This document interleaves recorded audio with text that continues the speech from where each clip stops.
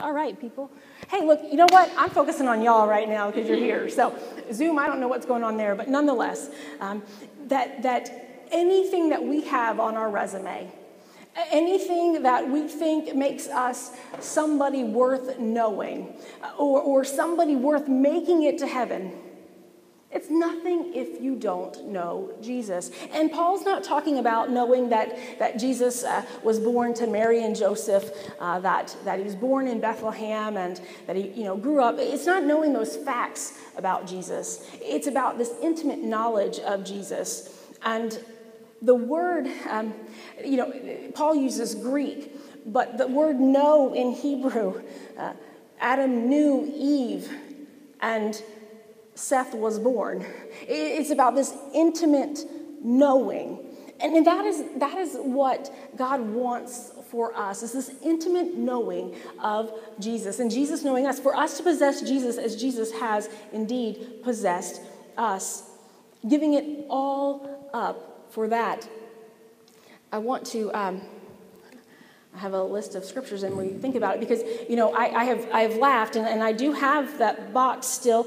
In fact, it was like a little devotion. It was part of one of the early COVID sermons, and I laid them all, I opened up the box of the awards and junk, and I laid them all out again, and I keep saying, like I said the first time, like I wasn't going to move it to the new house, but then you have this box, right?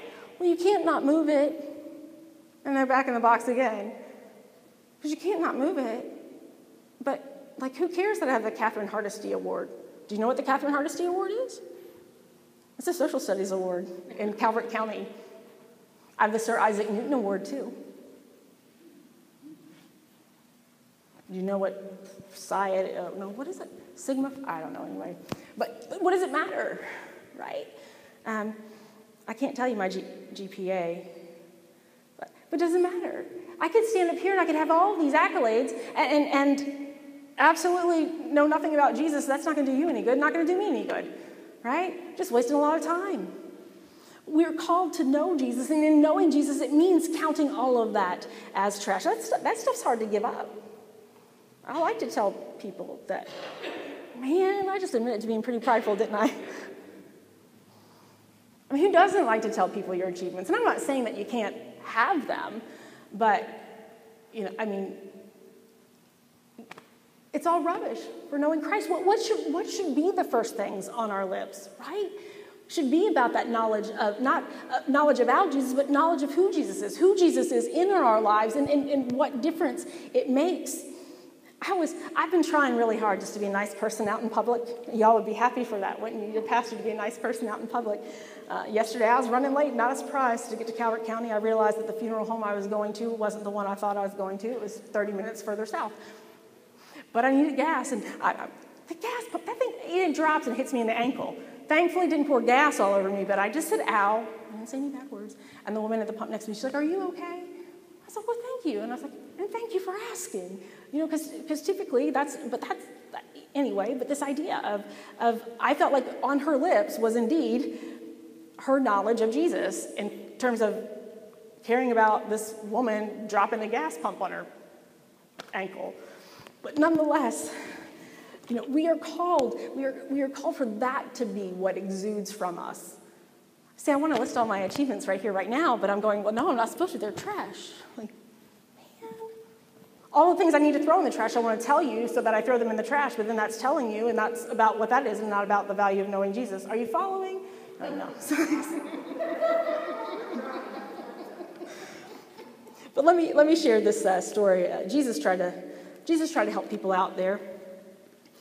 First, he says, he goes, okay, if you want to be my follower, you must give up your own way and take up your cross and follow me.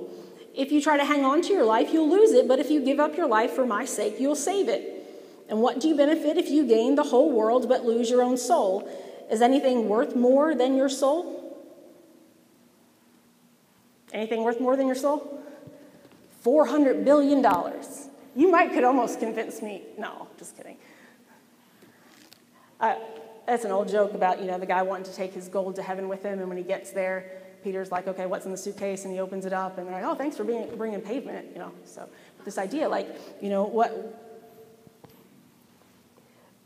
to have the awards, to wallpaper your wall with them, to, I don't know, book weights. I don't know what you're supposed to do with those things. But what does it matter?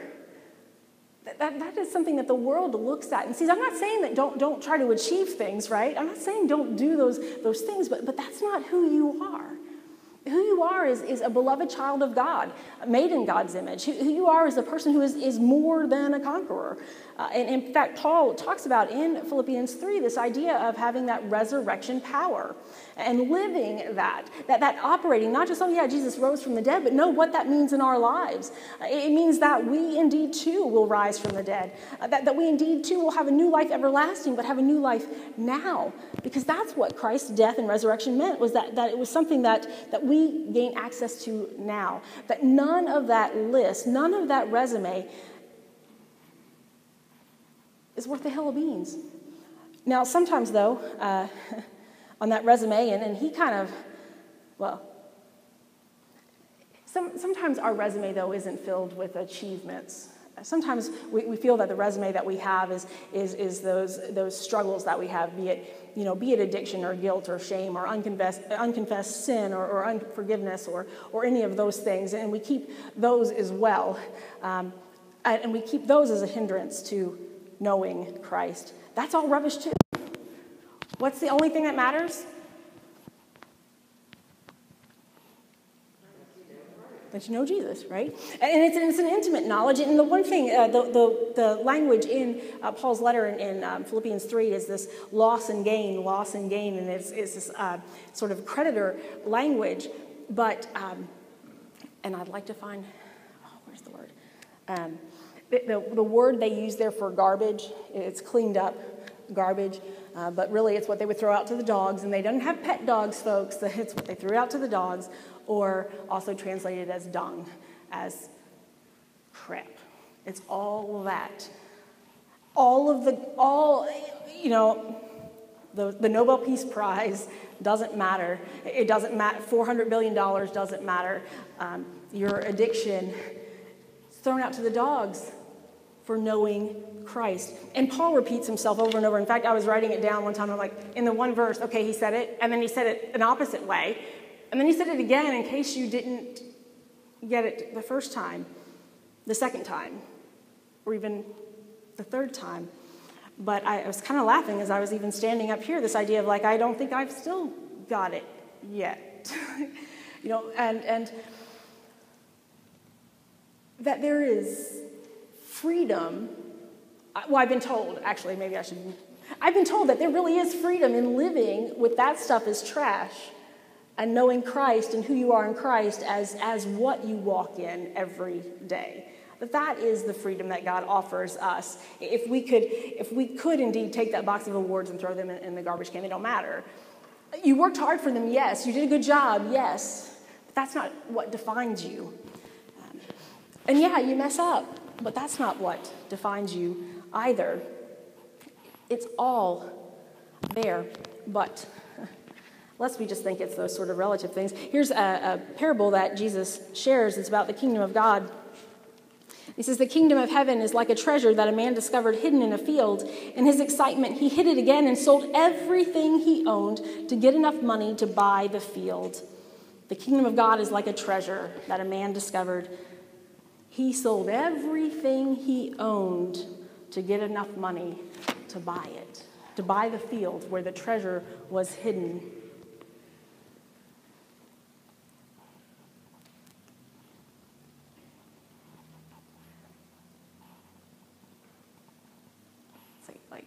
I know what I want to say, but I'm trying to decide the nicest way to put it, maybe.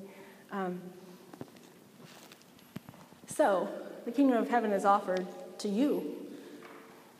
What are you willing to give up for it? Do you go sell everything you own to buy it? With joy? That's what he said. It said the man, in his excitement, he hid it again and sold everything he owned to have money to buy the field. Kingdom of heaven. Yeah, y'all are looking at me like this guy looked at Jesus. You know the story. I like to tell it anyway. I'll find it. Look, I marked the pages at least, right?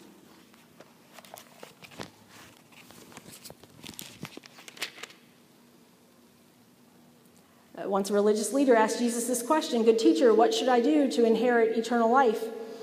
"Why do you call me good?" Jesus asked. "Only God is truly good. But to answer your question, you know the commandments. You must not commit adultery. You must not murder. You must not steal. You must not testify falsely. Honor your mother and father." The man replied, "Well, I've obeyed all these commandments since I was young." When Jesus heard his answer, he said, "There's still one thing you haven't done. Sell all your possessions and give the money to the poor, and then you will have treasure in heaven. Then come, follow me." Do y'all know how this one turns out? But when the man heard this, he became very sad because he was very rich. And when Jesus saw this, he said, "How hard is it for the rich to enter the kingdom of God? In fact, it's easier for a camel to go through the eye of a needle than for a rich person to enter the kingdom of God." I'm not going to go into the whole eye of the camel. God isn't saying that rich people cannot enter the kingdom of God. But why is it difficult? Because you don't want to give it up, right? Because you earned it. Shoot, that's a box of awards from high school. Some of them have, and I don't want to put them in the trash. I was teaching junior high Sunday school, and we were playing the game of life. I had come up with this. They were really excited about playing the game of life, and we had a devotion every time for it. And I had it all planned out in the middle. I was going to say, all right, sell all you have, give it away. If you want to follow Jesus. I was winning in the middle of the game. I changed it a little bit. It's a game. It's a game. I don't know, maybe I'm alone up here in that idea. What's the only thing that matters? Is knowing Jesus. But we find ourselves enslaved, really. We find ourselves enslaved to that resume. We find ourselves enslaved to the toys that we have in our homes and in our driveways. And this is not, we are at a place where there is water. So I'm not pointing in our docks. Yeah. So again, if we were in the middle of Iowa, I would not say anything about docks, okay? So, but we become enamored with all of what we have, all of who we are. We've set up such this means by which to judge one another as worthy, that we forget the only thing that matters is knowing Christ, being known by Christ. Why is that so hard?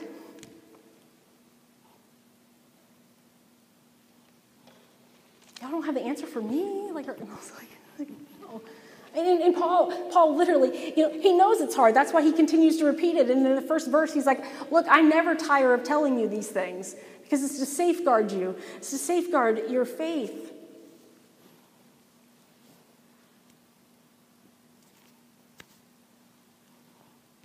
The only thing that matters is knowing Jesus. And I wrote down in my notes that if you had to, on a scale of 1 to 10, right, your desire for the way that you desire Jesus, 1 was that's absolutely my first, it's all trash except for Jesus. It's my first priority, or 10 is, well, what number would you hit? I'm not at a 1. I mean, Paul goes, look, I haven't achieved perfection either. I'm on that same journey with you.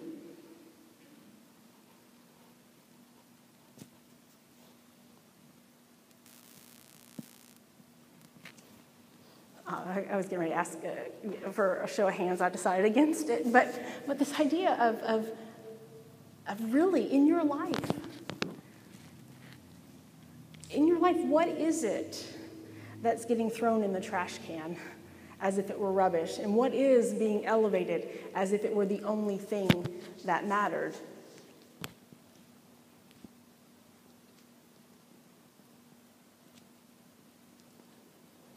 I'm letting y'all think, because we've got to do better. We have a country, we have a community, we have a world that is hurting because all of the trash is what is being valued. And Christ indeed has no value. There's not a desire to want to know Jesus, to want to be known by Jesus. And in knowing Jesus in that intimate way, it's about being obedient. It's about following Christ. It's about being that example that others can follow.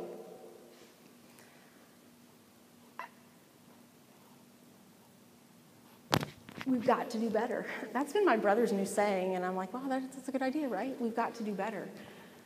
We've got to do better. I know COVID, and that's why we're all spaced out, but come on, folks, before COVID, this would be about how many people we'd have in this sanctuary. It might be a little bit more. It's a hurting world. It's a world that needs Jesus. It's a world that needs to quit valuing garbage and valuing the Word of God, valuing God's people, God's creation. We talked about, the end of the world. It's the end of the world as we know it, and I feel fine. Peter writes, God's tarrying because there are people who need to know Jesus. You're ready for the world to come. You're ready for, the kingdom to be here on earth as it is in heaven. Well, get busy being like Jesus. Get busy sharing the gospel. Get busy desiring Christ above all else. I got called on the carpet yesterday by a friend, too, about, reading would be a better idea than the TV I watch. I was like, well, you're right. You can pray about that. So with that, the question is, what do you have to throw away? What is it that indeed is a detriment? What is a detriment to your relationship with Christ? What is standing in the way of it? And maybe it's I know what it is, but I'm not throwing it away, Katie. And I keep going, well, maybe I could get cable cut off, but then I'd just watch Amazon Prime. No, God is really pushing my buttons, too, if you want to know that truth. Because we've got to do better. We've got to do better. We live in a world we live in a world that's a mess. I mean, that's the best I can say. I mean, I've been watching way too much Game Show Network, right? America Says, and the number one answer for the most ignored thing at Christmas, it was Jesus. They actually at least knew that the number one thing that was ignored at Christmas was Jesus. The other day I told there was the words in Christmas songs, none of them directly relating to Jesus except for the word Christmas. What are we doing, people? Really, what are we doing? So, it's all garbage except for knowing Jesus and allowing ourselves to be known by Jesus. And yes, I've repeated myself 100 times because we haven't gotten it, have we?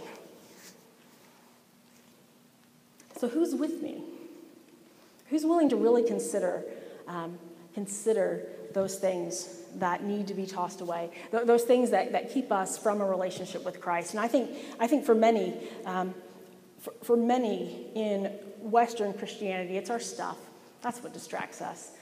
We spend too much time trying to take care of our stuff, clean it, put it away, downsize it, clean it, put it away, downsize it, cut the grass, I don't know, all of those things. But also what stands in our way sometimes is our pride in who we think we need to be, who we think we are, who we think we aren't. And so I think we have prayer cards this week as well. That will encourage you. Oh, I've got one that's for y'all too. The prayer is, Lord, help me to see it all as garbage compared to knowing you, and trash it. And then it says, what are those things you desire or rely on more than Jesus? And what do you allow to define you instead of being defined by who you are in Christ? Paul's rubbish, he was saying, look, I could count myself righteous. I have all of these accolades, but it's nothing I can do. It's only what Jesus can do. We can have all these accolades. We can have all this stuff. We can have $400 billion, 3 Academy Award nominations, hotels in our name. But without knowing Christ, it's worthless. So we are going to move into a time where we're going to celebrate Holy Communion, which is all about knowing Jesus, where we believe that the real presence of Christ is found in the bread and in the cup. We use grape juice here just in case that's a concern for anyone. And all are welcome to take communion. We also have gluten-free, and it's gluten-free, nut-free, dairy-free, casein-free, if you have any of those allergen questions. And I know I'm a little bit scattered today, and I apologize for that, but it's because I can't read that without being so convicted that it's hard to preach it, because it's hard to be convicted. I have moved several times in my life, and oftentimes I have to bring somebody over to the house who will throw away the things that I don't want to throw away, but that needs to be thrown away. Alexi is like, I'm signing up for that job. See, I caught that. But as we receive communion today, though, I do want you to think about that which needs to be thrown away. And it is my intention, we'll have to keep bringing one in here, is to have a trash can here. Throw it away. I'm not going to read it. Just throw it away. And God will continue to show you those things that need to be thrown away, whether it is an attitude or whether it is something physical that is standing in your way. Because the only thing that matters is knowing Jesus and relying on Christ for eternity. So I'm going to actually turn off the YouTube. If I ever